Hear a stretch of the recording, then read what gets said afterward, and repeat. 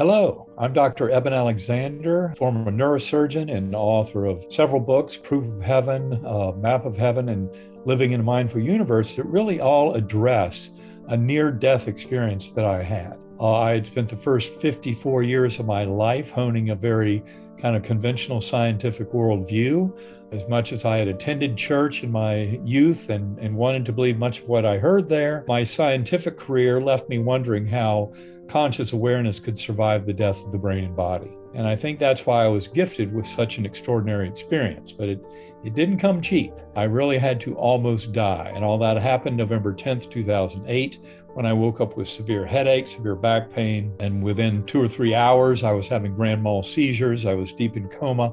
I was then taken to the emergency room where they diagnosed me with a gram-negative bacterial meningoencephalitis, which is about the worst kind of meningitis you can have. But to me, it was an extraordinary gift, and that came mainly in the form of the medically documented damage to my neocortex.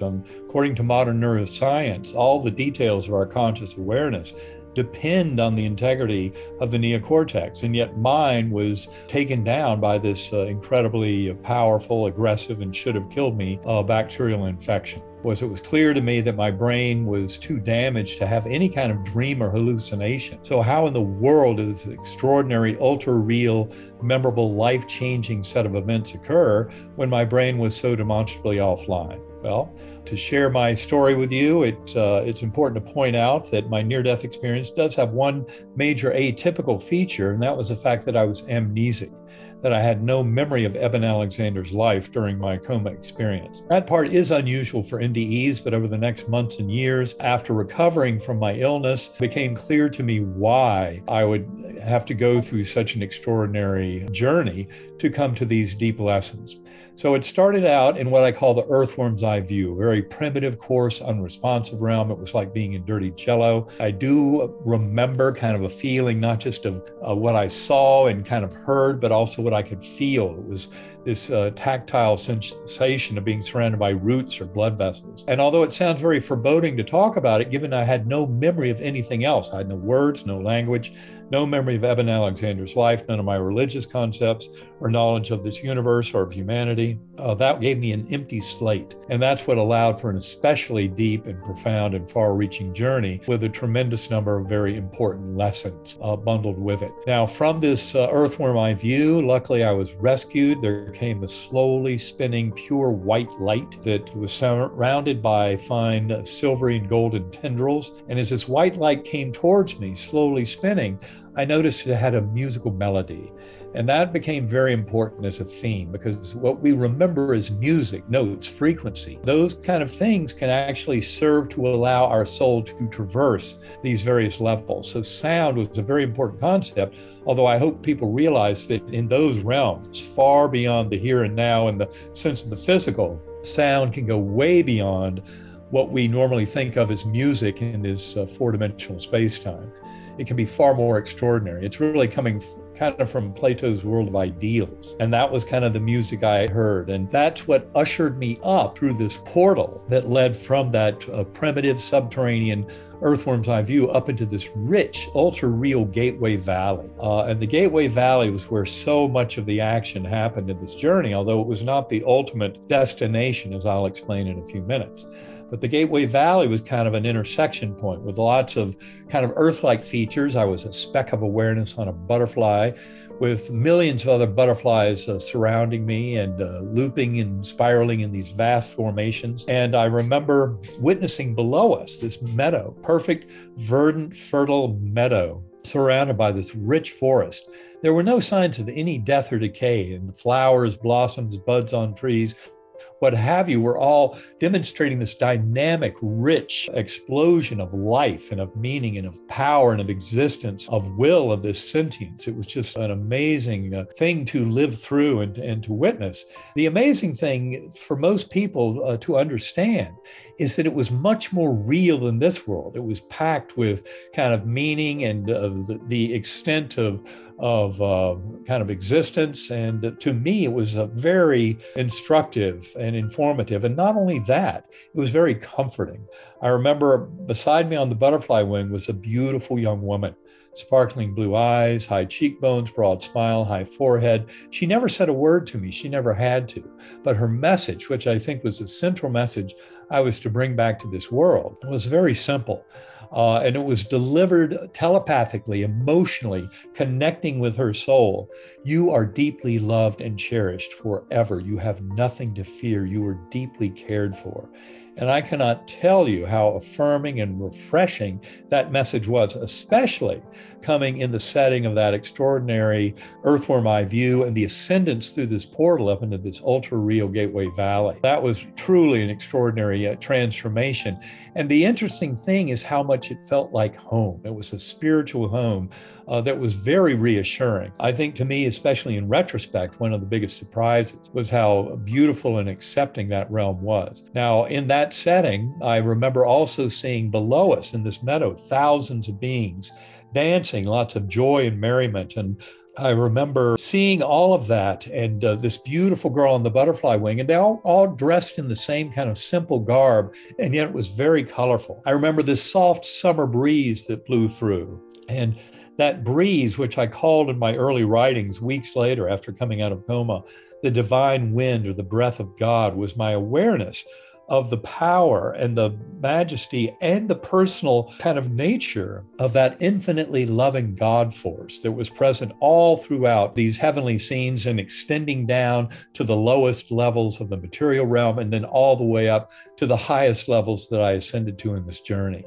After witnessing that soft breeze and it's bringing to my awareness the power of that infinite God force, that healing force of love and compassion and kindness, that's when the journey really opened up, and that gateway became just that, a gateway, because in fact, all the joy and merriment were being fueled because up above were these swooping orbs of angelic choirs that were emanating chants, anthems, hymns that would just thunder through my awareness and reverberate with this kind of oneness of love and of meaning and purpose and existence. And what I witnessed, these angelic choirs providing yet another portal, a wormhole up into higher and higher levels.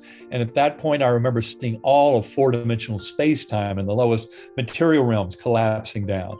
And then all of that spiritual realm that I was just now visiting and getting to know in this profound fashion with a different causal ordering that I call deep time. Important to point out, for example, life reviews, which you've often heard about, your life flashing before your eyes, those go back at least 2,400 years in the literature on near-death experiences. And the life review is remarkable for two main facts. One is that these are not just a vague sepia-tinted remembering of various events, but they're an actual reliving of events in our lives. And interestingly, we don't experience it so much from our perspective as from the emotional perspective of those around us who were influenced by our actions and even our thoughts. That's a really crucial thing to get about life reviews, because it's showing us that we relive the event. And part of that is the ability to learn and transform from that reliving. And the reliving, of course, involves dissolution of this apparent boundary of self that we normally live through, in this world, in these bodies. But in the life review, the fact that we're sharing the dream of the one mind seems to kind of come to the fore. It's still clear that we have free will, that our choices about how we deal with ourselves and others is very important in all of this.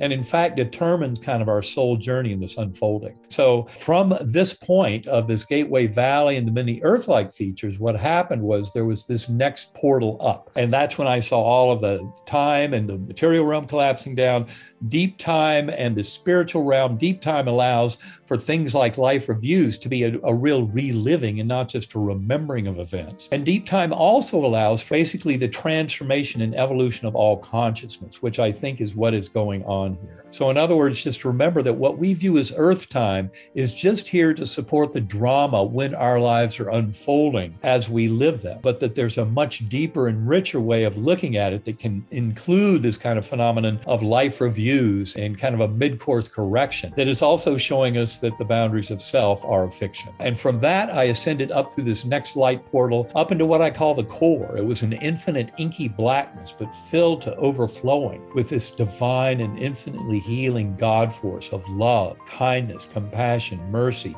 acceptance, forgiveness, all of the deepest and most profound principles of interactions of sentient beings in our journey of discovery. In that core realm, I witnessed the entire higher dimensional multiverse shrunken down to this complex oversphere as a teaching tool for many of the lessons to be provided there. Had visions of like what I call the flying fish vision and the Indra's net vision that showed me very clearly life reviews and reincarnation in this very profound package that showed that our souls ascend towards oneness with the divine, but it cannot occur in one physical lifetime. So by necessity, it involves several lifetimes. And of course, I came back to this world shocked by that revelation because I'd never studied the scientific evidence for reincarnation before. Now, in my journey in that core realm, in the core itself was this oneness with the divine. And I came back realizing that deity, and I call that deity, as I describe in the book Proof of Heaven, I call that deity Om, because when I came back from my coma,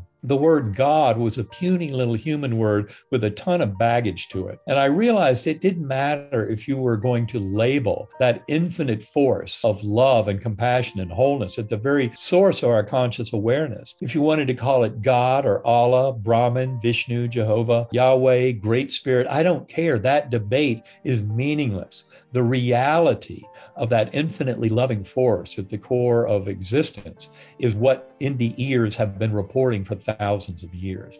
And that is the important lesson, is that the ambience of this universe, when we look at it through the raw data of personal experience of human beings who have had near-death experiences, which are out there by the millions, what we end up discovering is that this universe, that background, is one of harmony, is one of love and peace, and one of prosperity for all, which is certainly not something that is what emerges through the translation into our current material realm and the human situation. And that's why I think it's so important that we've had 5,000 years for religions to try and teach us these deep lessons of love, oneness, compassion, and kindness that NDEers have been screaming from the rooftops for thousands of years. But now that the science of consciousness is allowing us to demonstrate that science fully supports the reality of these kind of journeys, it doesn't defy it, as the materialist neuroscientist in me would have tried to argue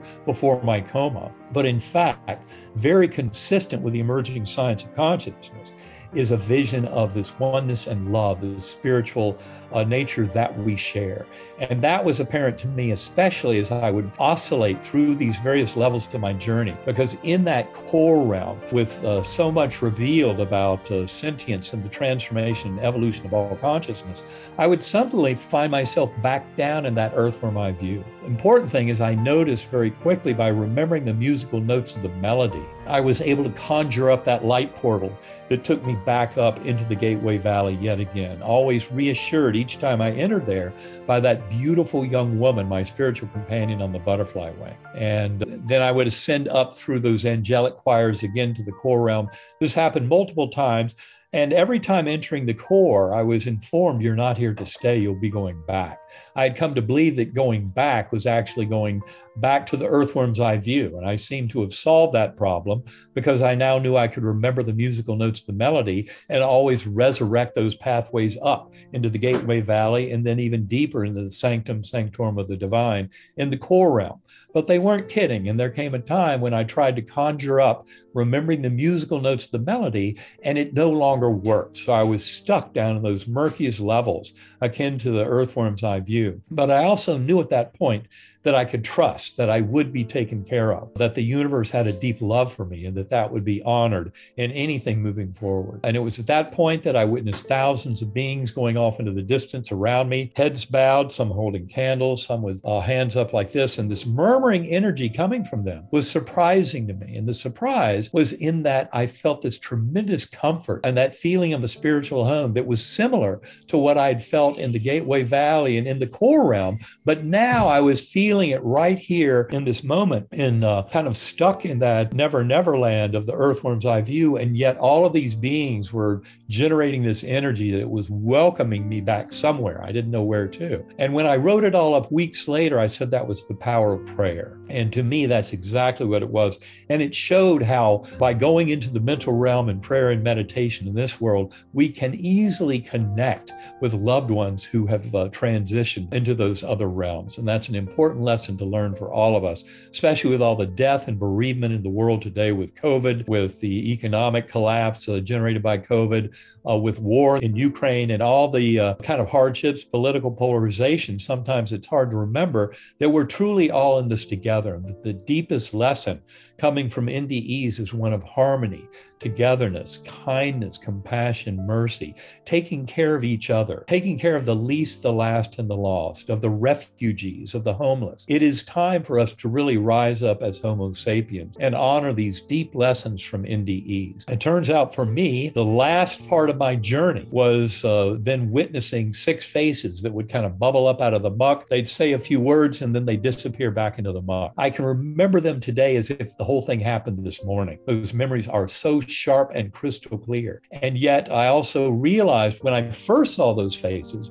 I had no idea who they were. That was part of my amnesia, which was still very much in effect, even at the end of 7 days in coma, because this was an impartial NDE. It was not a complete death experience. So I was not going to be recovering those memories, but I had witnessed, life reviews and reincarnation very strongly in those visions in the core realm. So there were plenty of lessons about how all this worked when I was coming back to this world. Those 6 faces provided what are called veridical time anchors. 5 of them were physically present in the ICU room the last 24 hours of my coma. And that's especially noteworthy because many of the family and friends present during the main part of my coma, I had no memory of whatsoever. So what that helped to do is to show that the vast majority of the coma experience had to happen between days 1 and 4 or 1 and 5 of that coma. And I explain all that in the book, Proof of Heaven, about the timing of it. But those are very important points that were also emphasized by the medical case report that came out in the Journal of Nervous and Mental Diseases in September 2018 by the 3 doctors who were absolutely astonished by my recovery, which has no precedent in the medical literature. And that's really why they wrote the case up. And interestingly enough, when they were challenged by the peer review editors of the Journal of Nervous and Mental Diseases, how do you explain this? This case is absurd.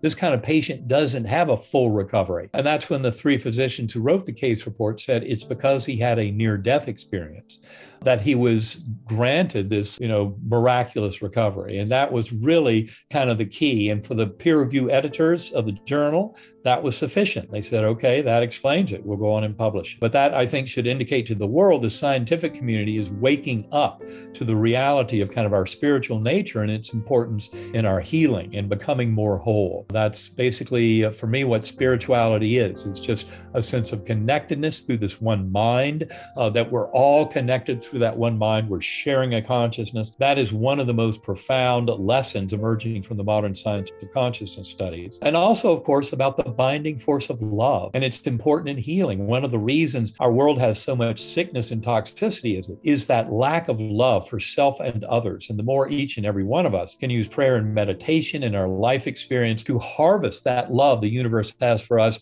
serve as a conduit to share it with our fellow beings, that's how this world can wake up to a far more harmonious, prosperous, and meaningful future and destiny for humanity to contribute to the well-being of life on this planet. Now, when I first woke up from that coma, after seeing those 6 faces at the very end of it all, it's important to point out that the one that brought me back was a 10-year-old boy. It was my son, Bond. Now, of course, I did not recognize him at the time because of my amnesia. And it was the 7th day of coma, Sunday morning. They had protected Bond from the worst news during most of that week. They held a family conference where the doctors said I'd gone from 10% down to 2% chance of survival, but no realistic prospects for recovery. That's why they recommended stopping the antibiotics, letting nature take its course. And Bond had been protected from the worst news during most of that week, but he heard that and he knew it was bad. He ran down the hallway into major bay 10 of the ICU. I was lying there on my hospital bed on my ventilator, as I had been for 7 days in my process of dying. That's when he pulled open my eyelids, one eye looking over here, another eye over there, neither pupil working. Those of you in medicine know that's a horrible scene. And I promise you, I did not hear him with the ears. I did not see him with my eyes.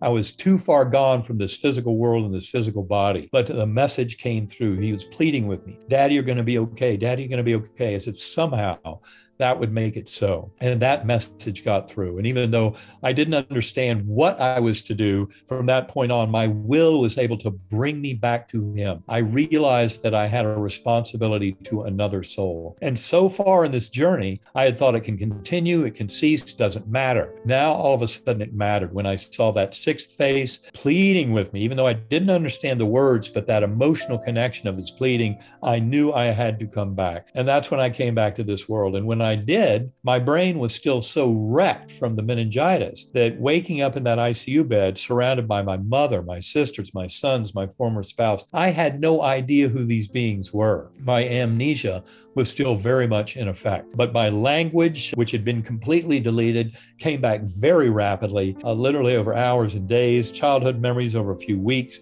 All my semantic knowledge, cosmology, physics, neuroscience returned over about 2 months. Now, I've spent the 14 years since my coma diving deep with other scientists, with other experiencers, and really getting into this mystery of consciousness and the nature of reality in our universe. And it's a tremendous gift to get rid of the bleak and paltry fiction of materialism, which falsely claims that our existence is birth to death and nothing more, and that we're no more than our physical bodies. In fact, that materialist science would scoff at you if you claim to have free will, because that conventional materialist science believes that it's all chemical reactions, electron fluxes conspiring to fool us into a notion of free will, where they're all just following the laws of physics, chemistry, biology. That is not true. And that's where a quantum-informed version of consciousness is what is taking the world by storm. It will take a few years to filter through to the general public, but the reality is we live in a mental, spiritual universe with top-down causality. We're all in this together. And the binding force of love with the human experiences of kindness, compassion, mercy, and acceptance are the absolute rules of our existence.